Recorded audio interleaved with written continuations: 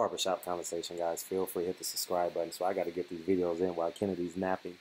so so excuse the processing in the background. That's what you hear, processing it. But I just want to give Al Haymon a standing ovation. I want to give the staff of PBC a standing ovation because what they just did, that basically says there is no competition. They put 3 main event fights.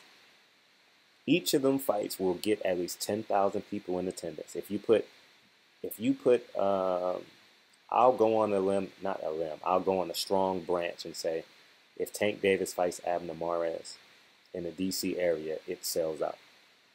If Leo Santa Cruz fights Gary Russell, I would say they can get 12 to 14,000 people. Deontay Wilder versus Tyson Fury, in my humble opinion, sells out any arena with an average undercard. I just believe that.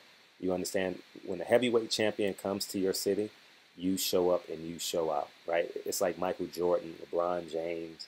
When they come to your city, say LeBron James played in Cleveland and he came to the West Coast, you do it. When Mike, I'll tell you the truth, how I started my Clippers season tickets years ago.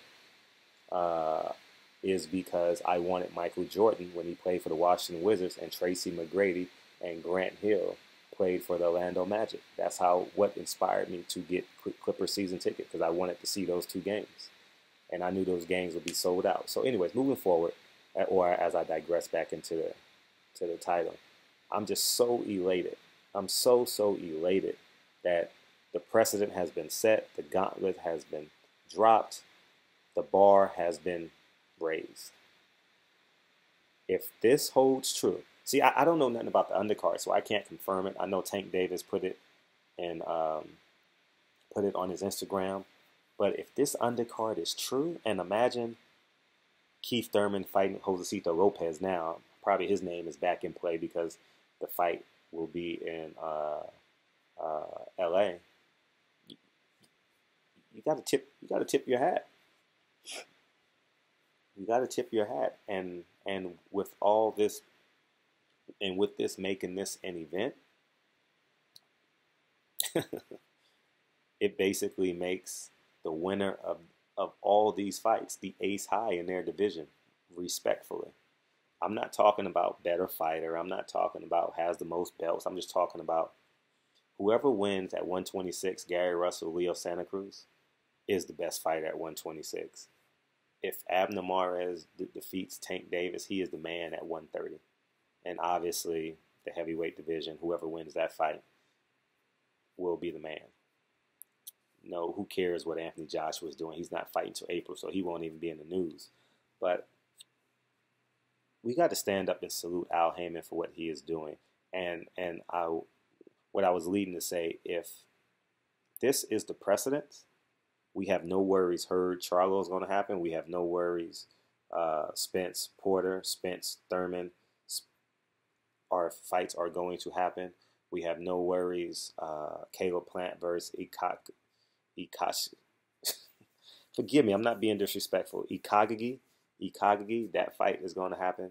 And then ultimately, David Benavidez somewhere down the line. That fight, the winner of that fight will fight David Benavidez. Light heavyweight division, we can anticipate Adonis Stevenson fighting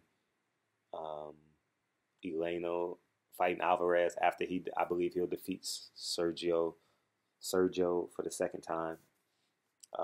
These unification bouts will happen. You understand what I'm saying? So it's time to get excited, I believe, because this is an indicator. Because why would you put these 3 fights on one card? Especially Leo Santa Cruz, Gary Russell. Leo Santa Cruz, Gary Russell is its own pay-per-view. I'm not pay-per-view. Is its own main event in January in LA. So anyways, man, barbershop conversation, man. I just want to salute. I'm excited. I know this card, the rumors of this card is getting everyone excited. I'm excited, as you can hear it in my voice. I'm doing videos. So salute to Al Haymon and PBC putting on this trifecta, this triple header. I can't wait. I'm gonna cover this fight from the moment Deontay Wilder steps off the plane in LA. I'm being real with you guys. I'm gonna go with them to pick up Deontay Wilder. Like, that's how serious this is. I'm being as real as I can. Or I'm gonna meet him at the hotel. But either way, when he gets off that hotel, one of the first people he will see is me. All right. So anyways, man, Barbershop Conversations, man, feel free, hit the subscribe button. I'm excited. Can't wait. Shout out to Al Haymon and PBC. They did it again. And we got boxing every week, guys. Every week. At the top of January, we got boxing every week. And you choose who you want to watch. That's fine. That's fine with you. And I'm going to continue to report what I want to report. But more importantly, talk about the news of boxing and be fair, quote unquote, fair in quotation marks. You know what I mean? That's a whole nother video. But I hate when people go on your channel and say you're being unbiased. I'm going to say it again. People go on your channel and tell you you're being unbiased. Do you walk in someone else's house and say you love your kids more than you love the neighbor's kids? Barbershop Conversations, man. Feel free, hit the subscribe button. Talk to you soon. Peace. Or you're not, when I said unbiased, you're not being unbiased. You're being unbiased. Yeah, you're not being unbiased. I got you. Barbershop Conversations. You guys know what I meant. Barbershop Conversations. Feel free, hit the subscribe button. And follow me on Instagram. The link is in the description box. I'll holla. Peace.